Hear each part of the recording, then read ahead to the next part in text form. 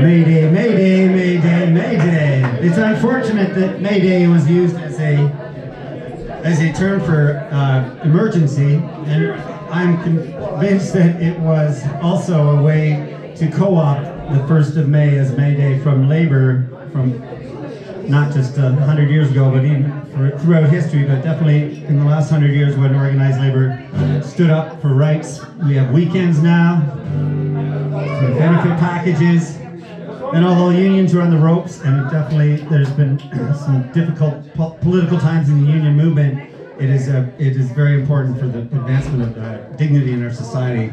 So we just wrote this little tune. At first I wanted to do the Neil Young song that started with "I'm proud to be a union man," and we couldn't remember the rest of the words, so we ordered a tequila and scribbled something up on the bar here we can all sing, right?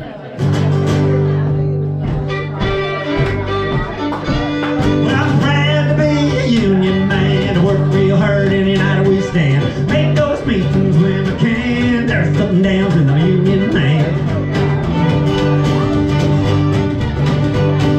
Every day from 9 to 5, slaving just to stay alive. We got 4 at home and 1 on the way, but the union benefit plan will pay.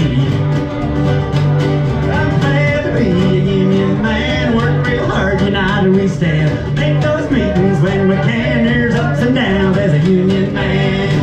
Oh yeah!